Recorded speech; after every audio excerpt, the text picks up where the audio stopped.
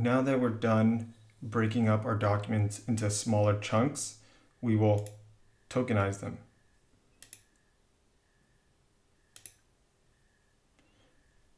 Here we have many available templates, strategies for tokenizing text. For our example or use case, we will use Spacey and we will lemmatize those chunks. Now this template contains the necessary code to tokenize your chunk. However, I have some custom code just to print out the progress as it tokenizes, because in some cases it could take some time to process the entire set of chunks.